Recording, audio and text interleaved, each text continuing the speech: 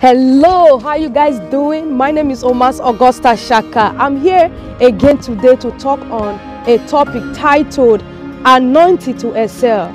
You know, in life, it's not everybody that struggles. Like there is a saying that said, life is full of struggles. Yeah, but there are some people that have entered the realm of struggle-free. Jabez understood that mystery, and Jabez cried out to God, "Oh Lord, enlarge my territory. Save me from evil. Save me from pain, sorrow of life." And the Bible said that God heard Jabez. And that is why a lot of us today, we are praying that prayer of Jabez. So there is a life of stress-free. There are men that are living without stress. Stress is general. Where you go to work, you are tired. Yes, you are good to go sleep. But there are some kind of life that you live. You know it. You know that you are struggling. You struggle with finances. You struggle with pain, sickness, and everything. There is a life. There is something that lands on people that exempt people from that struggle life. And that is what I'm going to talk about today. It is the anointing of the Holy Spirit. And that department belongs to the Holy Ghost. So when people are talking about the Holy Spirit is in charge of giving people that anointing for them to excel, for them to do exploits. A lot of people, we are so comfortable with the word, like you must walk before you eat. You must walk before you eat. But there are some jobs that people are doing stress-free. I've seen a lot of people, they don't work hard. They just work smart. And they make money out of it. But why is it that a lot of us, we struggle, and at the same time, after struggling, you eat like an ant? Because you lack the oil of exploits on your head. And that is why I'm here to announce to you today that there is something called anointing to excel. And that anointing is what is going to launch you into the land of rest. So in the name of Jesus, I pray that anointing land upon your head. In the name of Jesus, the wisdom to excel where others are failing, you are rising. I pray for that kind of wisdom. I pray for that kind of anointing to rest on you. And I pray that your spiritual eyes and your spiritual heart be open to understand what I am telling you today. Men, I will tell you, men like Daniel, men like Nehemiah, men like Joseph, those men, they were sold out into the land of slavery. But inside that land of slavery, God exempted them and gave them the anointing to succeed. The Bible said Joseph they took Joseph to a palace where he became a ruler, a leader in Pharaoh's house. What about Daniel? Daniel was a slave in that land of Persia. But God took him from ordinary slave and make him to become somebody, an official in a government house.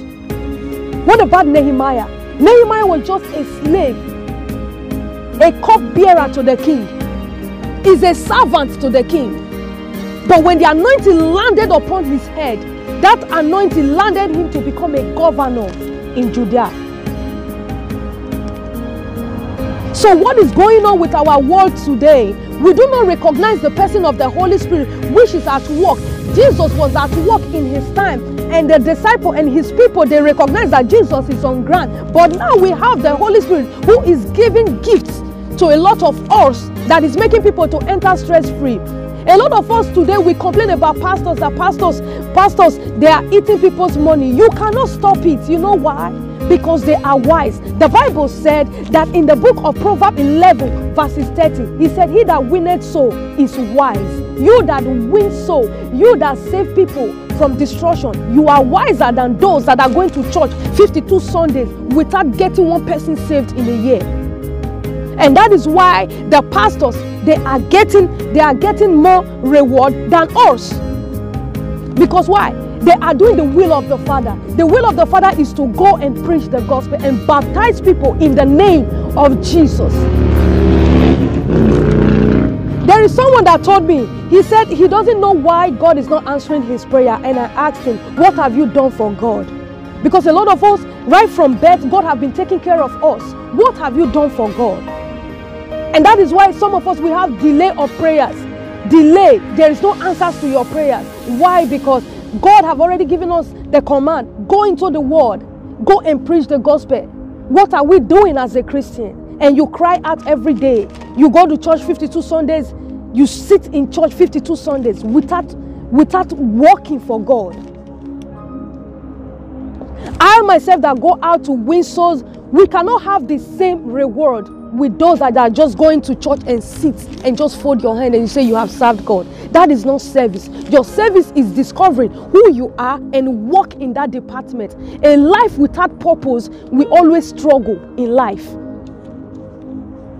The anointing to excel will automatically land on you when you discover your purpose. The anointing to excel, to do exploit, will automatically land on you when you start using what the gift that God has given to you to use on earth. Look at Esther. Look at Mordecai. They are all slaves in another man's land before God took them to a palace.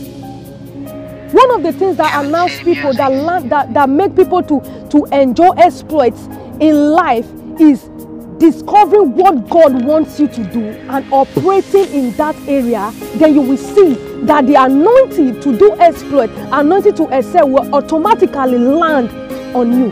That whatever thing you set your hand to do, it will not prosper. And because that is why the Bible said that you shall be the head. In the book of Deuteronomy 28 verses 13, it said you shall be the head and not the tail. You shall be above and not beneath. He said, then you shall call upon me later. He said, when you obey my commandments, when you obey what I am telling you now to go and serve God in the area, in the gift that He has given to you, He said that you will not call upon me, I will answer you. So your prayer are not being answered because you have not started using the gift that God has given to you to use. You need to discover who you are and start using those areas to serve God Almighty, so that when you call upon God, God will not answer and say, here I am. So the anointing of exploit, anointing to excel, cannot just land on your head until you start to use the gift that God has given to you to use. And that is why a lot of us, we struggle in life all throughout our life. We are just like strangers on earth. And at the end of the day, you die without achieving anything in life. So I pray today that God should give you the understanding to know who you are, to know your purpose, so that the Holy and recognize that the Holy Spirit is at work to help us in this end time. So if you are a Christian listening to me now, there are people that are living a life without struggles. And one of the things that land people into those stress-free life are service in the house of God.